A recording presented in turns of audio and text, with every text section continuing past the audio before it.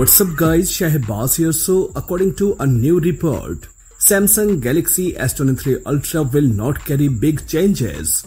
Yes, according to a famous tipster, Samsung Galaxy S23 Ultra won't arrive a major upgrades over the last generation. Our sources stated that there will be no real changes between the Galaxy S22, Galaxy S22 Plus and the Galaxy S23 and Galaxy S23 Plus models. Apparently, the only big difference will be a newer and more powerful processor. As the year approaches, new rumors and reports have surfaced about Samsung and its next generation flagship smartphones. Now, a new piece of information has revealed that the company has some interesting details about its Galaxy S23 Ultra smartphone, which will likely be its top model for next year. The news arrives from a known tipster Ice Universe, who shared the information on his Twitter account. Looking at the tweet, he stated that as per the details he has, there will be no real change between the Galaxy S22 and Galaxy S22 Plus and the Galaxy S23 and Galaxy S23 models.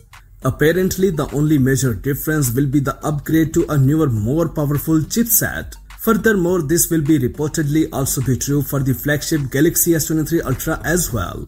This model will not bring any real changes other than the processor, the screen and the main camera on the back. In other words, this also implies that the South Korean tech giant has no plans to introduce any major design overhauls this year. The tipster also added that due to the lack of any major changes, loyal Samsung fans all across the globe should rally together and ask for the company to lower the price of the Galaxy S23 line. Although this seems like any unlikely scenario, keep in mind that this is still just an unconfirmed report, so take this information with a grain of salt. But based on the reports we have covered so far, it does appear that the shift to a 200 megapixel camera and the latest chipset generation upgrade will be the two major changes in 2023, with the design likely being similar to this year's Samsung flagship. Previously, it was reported that the Samsung Galaxy S23 basic model will not receive 25 watts battery charging.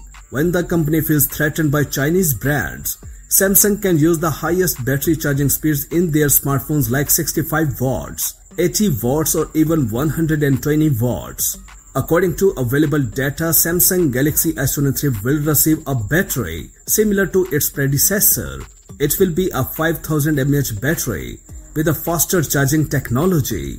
Samsung has made it clear that it will not abandon the development of Exynos processor, and this could indicate that the South Korean still plans to launch high-end smartphones with its own hardware.